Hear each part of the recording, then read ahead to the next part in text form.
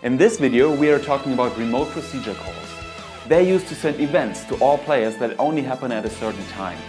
My name is Eberlei and you are watching the Sky Arena Photon tutorial.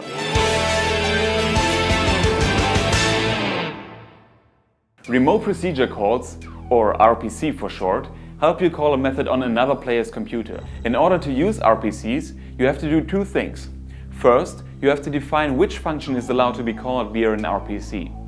This is done by simply adding the attribute RPC to a function like so.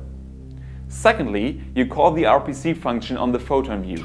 It doesn't matter which class has the RPC defined, so long as the component is added to the same game object as the Photon view you are calling the RPC on. The RPC function expects a couple of parameters. First, you need to specify the function name you want to call on the remote machine. And next, you specify who should receive the RPC. And there are a couple different options here. You can either provide a specific Photon player here to send the RPC only to this player. If you're implementing a chat, for example, you could use this if players should be able to whisper to each other. Or you can choose one of several different Photon targets. Others, if you want to send the RPC to everybody except yourself. All, if you want to send it to everybody including yourself. Master client, if you only want to send it to the player who is currently the master client in this room.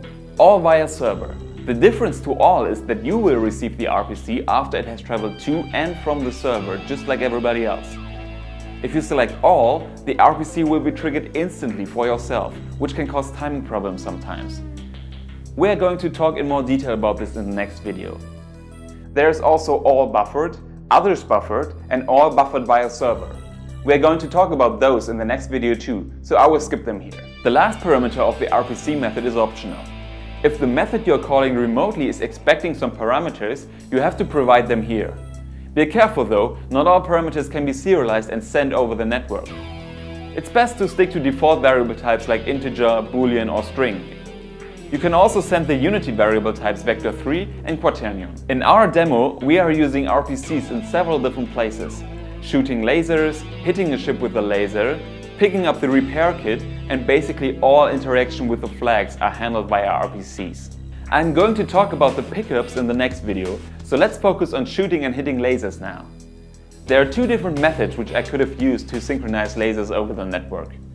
The first one is the same one we use for the player ships. Call Photon Network Instantiate to create a synchronized laser on all clients and use onPhoton serialized view to send position updates back and forth. But since we are spawning a lot of lasers and because they are moving very fast, this would have sent a lot of data over the network. If you think about it though, you don't need to send that much data to know exactly where each laser is. Since the lasers don't change their direction at all and always move at the same speed, we only need to know where they were spawned, when they were spawned, and which direction they were flying. With this information we can calculate the exact position of the laser on all clients without having to send any more data. This is exactly what an RPC is used for, a one-time event that sends all the data you need. In the class ship shooting, you will find the method update shooting, which eventually sends the command to shoot the laser. It starts off by checking a couple of conditions that should prevent a new laser from being shot. We don't want to shoot if we are not the owner of the ship, our ship is not visible because we're dead, if the player isn't pushing down the shooting button, and if the time between now and the last time a shot was created is smaller than the delay we set in the prefab. If all these conditions are passed, we first increase the projectile ID, which we then assign to the new projectile. We're going to use this ID later to be able to identify which projectile actually hit another player. The last thing before we issue the shoot event is to check if we are in offline mode or not. You will see this in all methods that deal with RPCs. The reason is that you can't actually send an RPC when you're not connected to the server, which makes sense of course. But if you dig into the project, you see that I have a level 1 and a level 1 offline scene. The offline scene tells Photon to set offline mode to true and creates the local ship immediately. I created the scene because I didn't want to connect to the server every time while I was working on the ship controls. I also wanted to demonstrate how to handle RPCs when you're working on a game that should work online and offline. So, if offline mode is true, then we actually just call the onShoot function directly without going through the server. But if we are online, then we use the RPC function of the ship's Photon view. The method we are calling is named onShoot, so that's the first parameter for the RPC function. Next we tell Photon to send this command to everybody, including ourselves. And finally, we are sending the 3 parameters that OnShoot expects, which are the position where the projectile should be created, the rotation it has, and the unique ID we want to assign to it. Photon sends the time when this event happens automatically, so this is all the data we need to exactly recreate the same projectile on every client. The OnShoot method is very simple. We just pass all the data we receive to the createProjectile method. There's a small quirk with the timestamp though. Since this function can be called in online and offline mode, we need to make sure that we use the correct time. If offline, we just use the current time. But in online mode, we need to set the timestamp to the one provided by the photo message info container. This is the time the function call was issued on the owner's client, so it's usually earlier when everybody else receives it. It's important that we use the time the RPC was issued so that all clients use the same start time for the projectile. createProjectile then instantiates the laser prefab locally and passes on all the data we receive through the RPC, so that the projectile can figure out on its own where it should be. This all happens in the projectile's update function.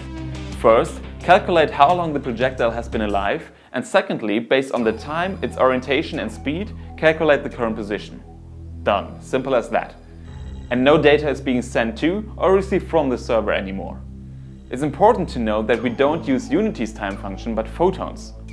Photon network.time is guaranteed to be synchronized between all clients, and that's how we know that the projectiles are in the same spot on all clients. Now that we've created the projectile and sent it flying off into the distance, we need to check when it collides with its surroundings.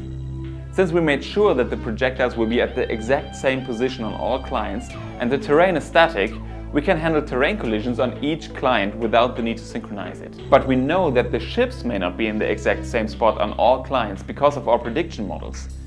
This means in some edge cases a projectile will hit a ship on one client but miss it on another. So we have to make sure that we synchronize the hit event for all players. Based on the 2 assumptions that A, the projectiles are exactly synchronized on all clients because they're time-based, and B, each client knows its own exact position at all times, I've made the decision to let each client handle the collisions with other players' lasers themselves. This is prone to cheating, of course, but for the first lesson, we just ignore that problem. Let's make sure the game works first before making it better. Once a collision between a laser and a ship is detected, I check if this ship is handled locally and also if the laser doesn't belong to a ship which is on the same team as our own. If both conditions are met, we can accept the collision, deal damage to ourselves, destroy the laser, and most importantly, send an RPC to everybody telling them that the collision has occurred. This is where the projectile ID comes into play. Since every projectile of a ship has a unique ID, we can simply send that ID to every player. They can now find the projectile with the correct ID and destroy it.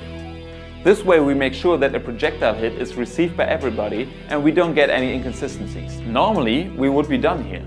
But careful viewers will have spotted one problem with this approach. Since the event that a new laser is created takes a little bit of time to reach all clients, but the position of the laser is calculated with the time it was actually created by the shooting ship in mind, it will have been traveling a little bit already by the time it is created. This means if the enemy ship is very close, the laser can miss the collision with it. I have fixed this problem by doing a sphere cast in the laser start function from its current position to its start position. If there's an enemy ship in that area, we simply trigger the hit immediately. When working on networking games, you will often encounter small problems like this, and they are easy to miss, so you have to be careful. In the next video, we are going to talk about so-called scene objects, which we use for the flags and health pickups. We are also going to talk about buffered RPCs, so stick around for the final episode in Lesson 1.